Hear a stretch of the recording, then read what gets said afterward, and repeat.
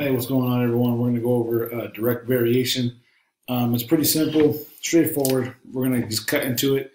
Um, Once you understand how to put the numbers in the right order and put the formula down, you're going to see that this is a very simple and easy concept. Okay, so what we're going to go over is it's going to look a little different, but like I said, once we have a grasp on what we're doing, we're going to understand this section very simply. Okay, just remember the key concept of this section. For each order pair, x and y, in a direct variation function, your formula is going to be y equals kx, where k is the non-zero fixed number. K is called the constant of variation. Okay, and so what that means is this: your formula is going to look like so. You're going to, all right, so you have y equals k x, okay, or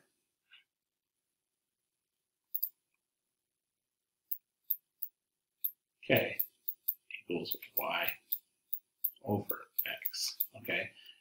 This is the main focus right here. This is what we're going to use when we write out our problems, okay. That right there, that's what we're going to use, okay. So let's get into it right now.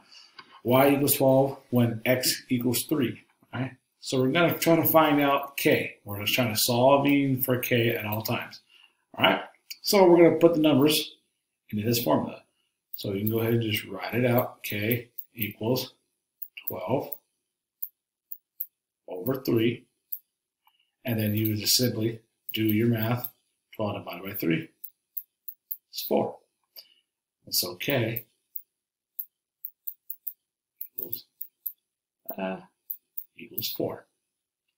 All right.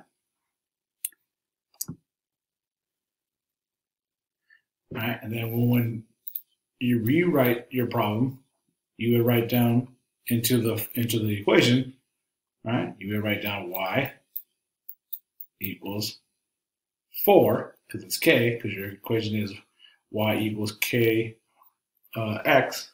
Okay. So then you have 4x. And this is your entire answer. All right. Next one. Y equals 21 when x equals 1.5. All right. Let's put it in our equation. 21, 1.5. All right. Do your math, and your answer will come out to 14. Okay. Then we got to put it into the correct equation. Y equals 14x. And there, excuse me, there is your entire answer. All right. Lastly, we're going to show direct variation, or if it does not have direct variation. Okay, and how you do that is you're basically going to use the set of numbers that are given, and you're going to put it into the formula. Okay, so we got 3 sets of numbers here. All right, we got 1, 2, 3. Now, if we were to graph this, this is the x-intercept. This is the x point, and this is the y point. All right. If you were to graph this, you will just use this as your points. Okay. However, we're trying to solve and trying to see if it shows direct variation or if it does not show direct variation.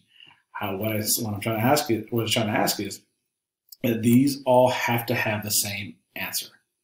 Okay. If there's a different answer in the group, it does not show direct variation. All right. So the first one, we have k equals 78 over 6. The second one, we have k equals 169 over 13. And lastly, we have k equals 26 over 2. Okay, and once we do all the division here, Okay, find the answer for every single one of these. We're going to find out if all these are going to show direct variation or not. All right, just by looking at this, cutting this, reducing in half, we know that 26 divided by 2 is 13. If I was to go step by step here, we will see that 9 divided by 3, 9 divided by 3 is 3 over 1. So therefore, this answer is going to be 13. So we got 13 down here. We got 13 right here. And 78 divided by 6 is 13. So our answer for all three is 13. And the answer is yes. Okay. And that is how you do direct variation.